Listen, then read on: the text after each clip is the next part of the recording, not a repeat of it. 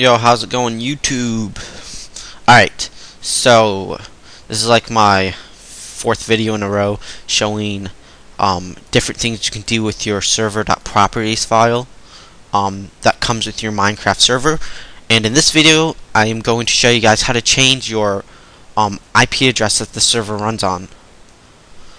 So for example, let's say your IP address didn't run on 192.168.1.3. Mine does, but not everyone's computer runs on this default gateway IP. So let's say your computer runs on a 0.2 192.168.1.2 default gateway IP. In that case, you'd have to go into your server.properties file, and then go to server IP and switch this. I guess mine's 0.6, but whatever. You'd have to change your server-IP to what did I say? 0.2.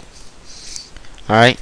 Then you'd have to go File, Save, and then you'd have to port forward this IP address to your internet IP address and this port number. How to port forward or port forwarding is very simple. I have a video on it. I'll link to it in this video if you don't know how to port forward already. Most people don't, but it's very easy.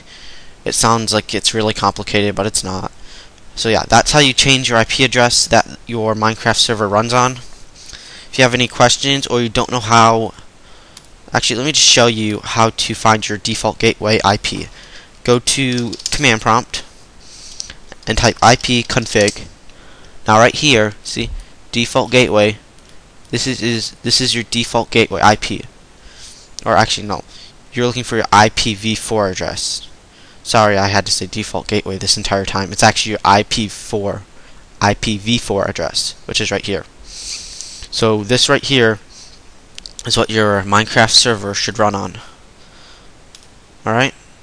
So if you have any questions, this may be a little confusing. I'm sorry if it is. Just post a question in the comments area and I'll answer all of them. So again, thanks for watching. Unless this video gets like millions of views, then I won't. But usually my videos only get a couple thousand. But hey, if it gets millions, I'm gonna be really happy. But that's not gonna happen. So thanks for watching. Please subscribe, rate, comment if you have any questions, and I'll see you next time.